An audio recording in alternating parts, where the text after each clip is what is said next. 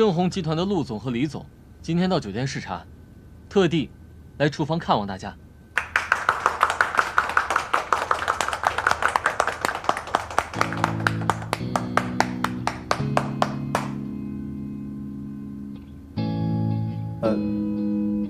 李总，我给您介绍一下吧。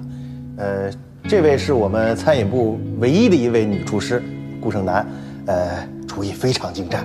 之前陆总呢住在1123的时候，也是因为她，陆总才留了下来。我听陆总提起过她，昨天我们还见过呢，说是代表餐饮部去给陆总送蛋糕。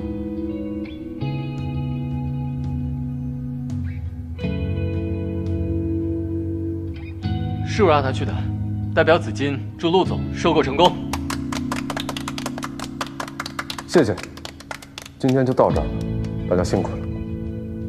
陆总，我稍稍有点饿了，要不就在紫金吃饭？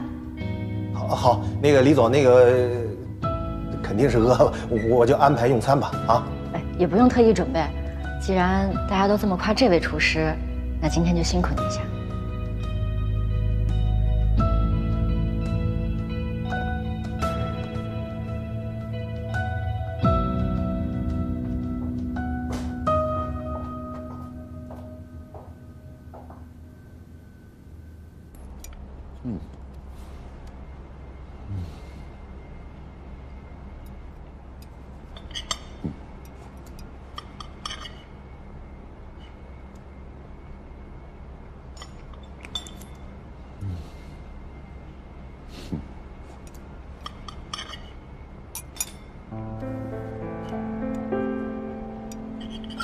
很好吃，你不吃吗？不然不饿了。我刚才不饿，现在越吃越饿。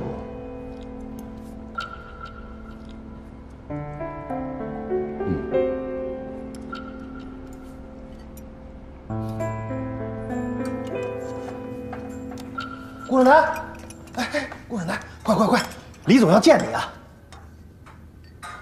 他见我干什么？肯定是要当面夸你啊！来，快走。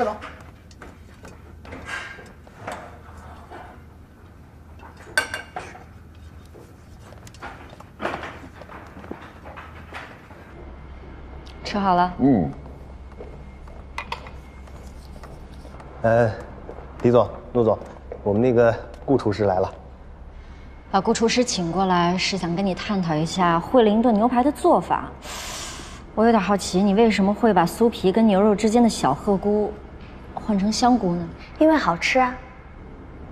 我尝了一口，味道还算特别，但是特别不代表合适。你用本地产的香菇和澳洲进口的菲力放在一起，它配吗？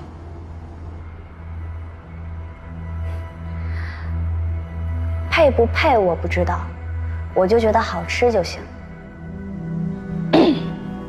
好不好吃呢，只是主观臆断；合不合适是有客观标准。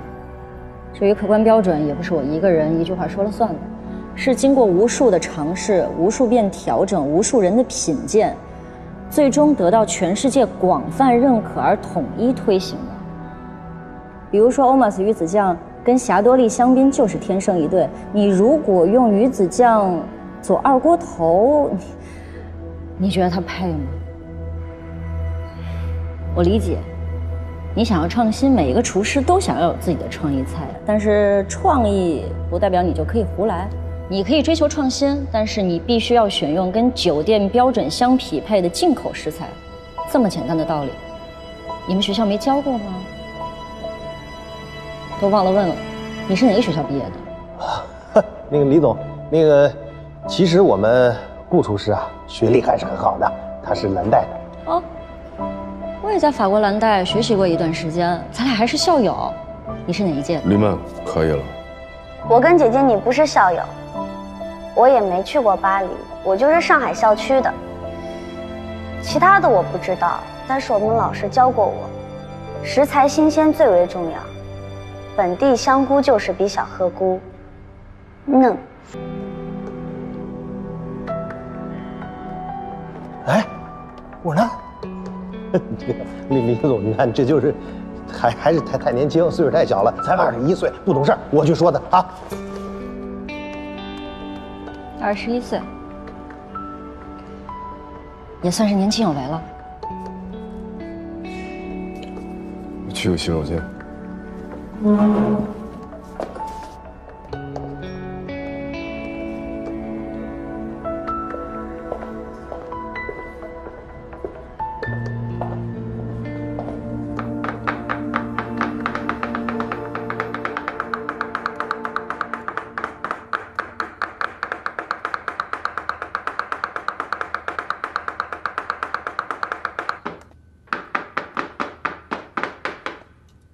哎，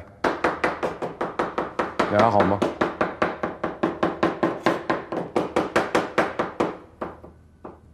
我有话跟你说。我没话跟你说。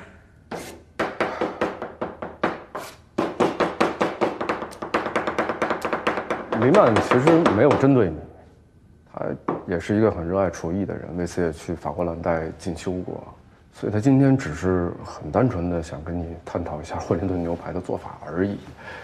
我觉得没有必要对他有那么大敌意，真的。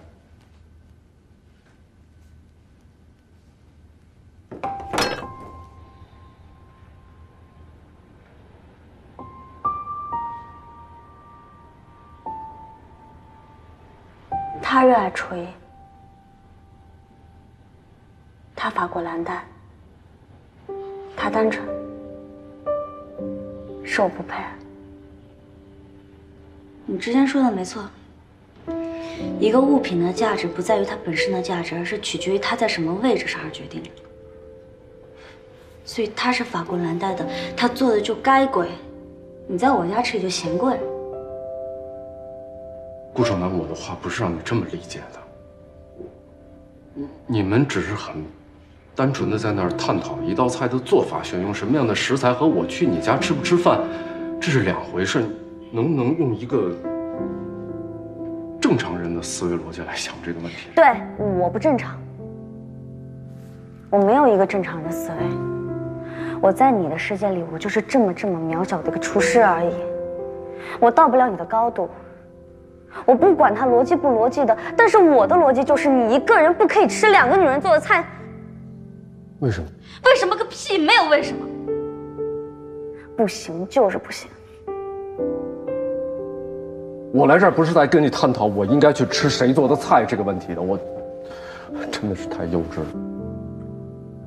对，我以前是吃得惯他做的菜，但是现在我吃得惯你做的菜，我只吃得惯你做的菜。我承认你很特别，但请你不要太特别，你特别到我已经，我开始犹豫，我不知道。你没有什么好犹豫的。我就算特别，对于你来说，也只是个厨子而已。你是一位厨师，但你不仅仅是一位厨师，你还是，你跟我，你能给我点时间，我思考一下吗？我需要确认。你需要确认什么？我。你要确认小鹤菇跟香菇哪一个贵，还是确认我做的饭好吃，还是那个梨？我不让你提醒我。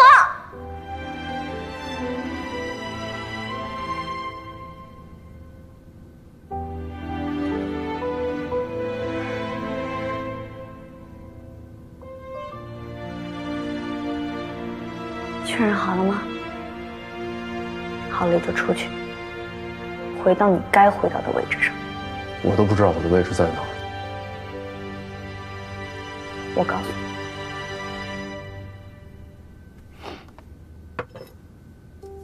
你，宋桥1号，法拉利，总统套房，那个李什么的身边。反正总而言之，你就不该出现在这个厨房里。